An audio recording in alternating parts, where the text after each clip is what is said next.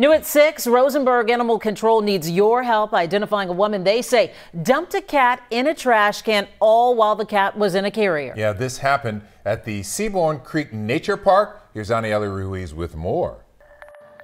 Well, that's right. By putting this video out, they hope they can track down the woman that threw out a cat in a trash can.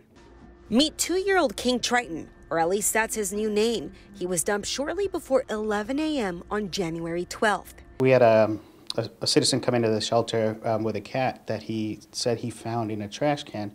Animal control officials say a person saw King Triton being thrown into a trash can. The cat was put in a cat carrier, so he was locked up and he was thrown into the trash can. But it was all caught on city cameras. Take a look. A woman arrives at the park in this dark-colored Ford Focus. She gets out of the car and gets a pet carrier from the back seat.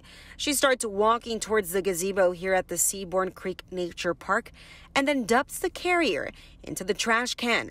The cat locked inside with no chance to survive. If no one had seen this happening, that cat would have been in that container, in the trash can, locked up with no access to food, water, shelter. And that's where, the animal cruelty becomes a thing. That's just not acceptable. That is why animal control needs your help to find this woman.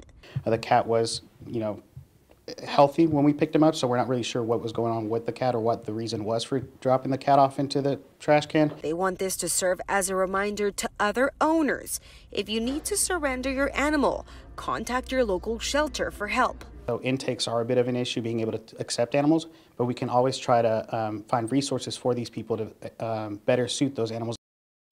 Well, the woman could face animal cruelty charges, but right now, Animal Control says they just want to speak to her.